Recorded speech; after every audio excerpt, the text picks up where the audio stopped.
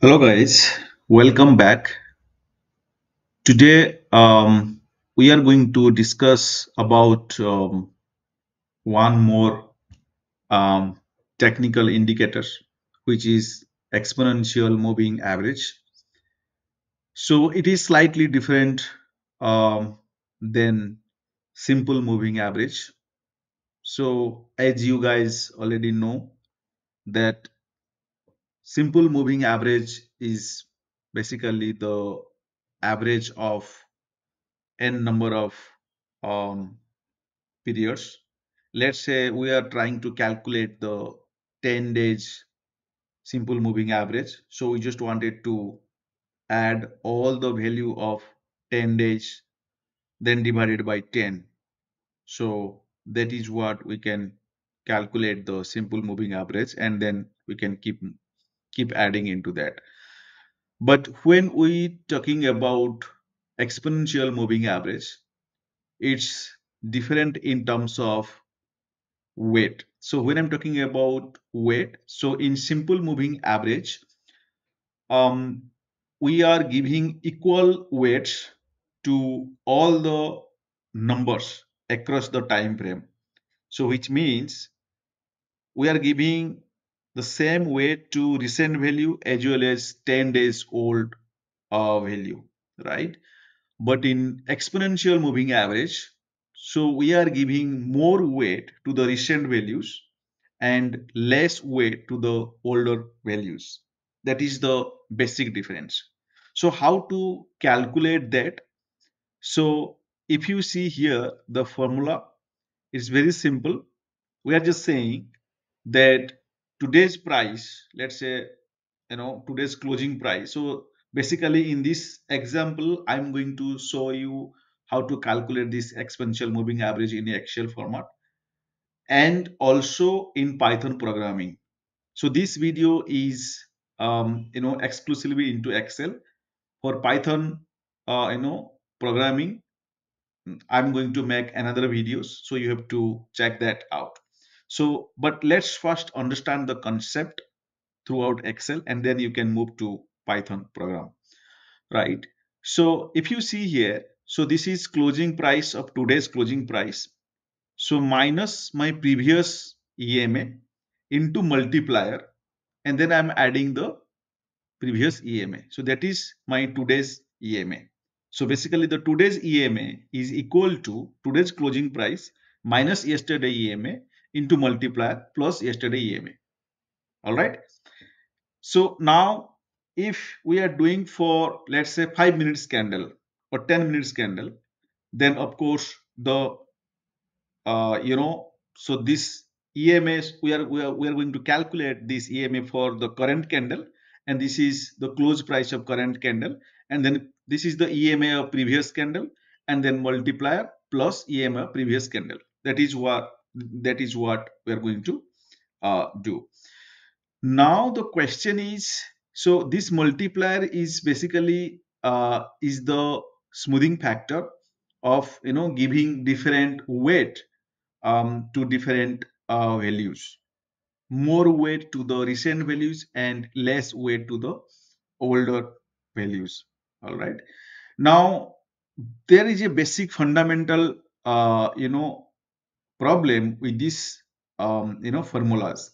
If we see, we are going to calculate today's EMA, but then we are saying today's close price minus yesterday EMA.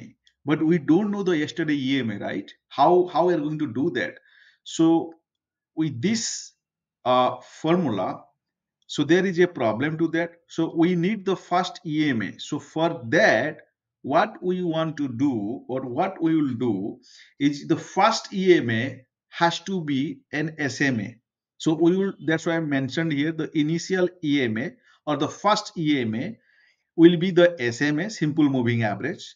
And then moving on, the next EMA we can calculate because we have got the SMA here. So this one and this one, if you see here, these two will be the SMA for the first EMA calculation, and next then we will use EMA for calculating the EMA.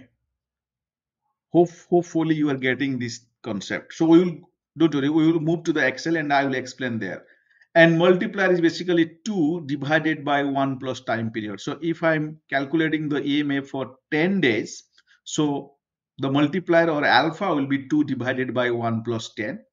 So if I'm doing for 5 minutes candle, then it will be 2 divided by 1 plus 5, like that. That is my multiplier. So we are going to do that. So in Python programming, so there are two ways to do it. One is a basic way to do it. Another is, if you are using Python, then I can show you that EWM method, how to do that. So I'm coming to that later. First, understand this in Excel. Okay. So now I'm going to move on to Excel file, and then I can explain there. All right. Let's move on to here. So as you can see here, this is my date column and this is my closing price of an instrument. So this is, I think this is NQ price. So this is NQ means Nasdaq 100 future, E mini Nasdaq 100 future, which is trading in CME exchange. Okay, and I think this is pre and post market data. But anyway, that is not our concern for which data it is. But you have your data, you have your date, or you have your time, whatever. You just wanted to calculate the EMA for last 10 days or last 10 unit, I mean 10 price or whatever, right? So first, as I told you, okay, so let me first explain to you how SMA need to calculate. If you don't know how to calculate SMA, I'm going to show this also in Excel. For Python, how to calculate SMA, you can just check one of my videos. I have already put into, in the description. You can just go and check that how to calculate the SMA in Python. You can go and check that. So let me explain this to you how to calculate the SMA first, and then we will move to EMA. So the SMA part is basically, as you know, we are just going to simply calculate the average.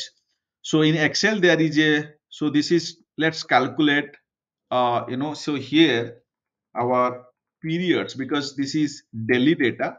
So I'm saying my periods or days equal to 10 days here. We are going to calculate the 10 days SMA and 10 days EMA.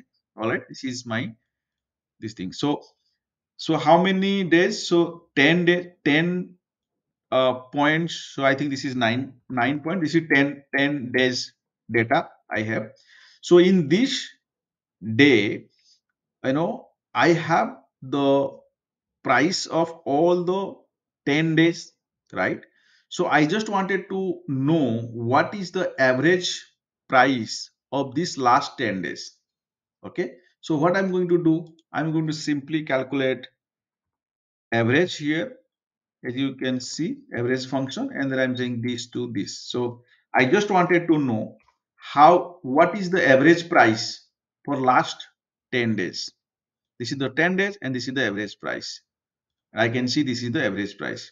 Now if you drag this, you can see the black one. If you double click on it, will the formula will copy it till the last row. All right. So this is what the price for each day. Now let's say take an example of 14th of May. So on 14th of May, this is my average price for last 10 days. If you see here, last 10 days. So from 5th of May to 14th of May, this last 10 days, what is the average price? The average price is 15375.93. All right. So in any given point of time, you can see what is my last 10 days average price. That is was what the your simple SMA, simple moving average. Now coming to your EMA, which is our discussion today, right? So when I'm talking about EMA or exponential moving average, so as I already explained that here what we are doing is basically we are giving equal weights to each of the days. But in EMA, I am giving more weight to the yesterday price, which is, I mean, the last price, and then I'm keep giving less weight, and I will give the least weight to this price. That is what the EMA is doing. All right, that is called smoothing factor. Now for that, first I need to calculate the multiplier. So as I told you, the multiplier is equal to 2 divided by 1 plus. Okay, I'm going to 1 plus period. Now period is 10. Okay, so 2 divided by 1 plus 10, that is my multiplier, which is 0.181818. All right. First is I have calculated the multiplier. Now, so as I told you, as you see let's copy the formula here. Let's copy the formula from here to my Excel so that it will be easy to put it here. All right. Now, first I need to see what is my closing price. My closing price is anyway this one, 15374.75. My previous EMA. Now what is happening here? So I don't have EMA here.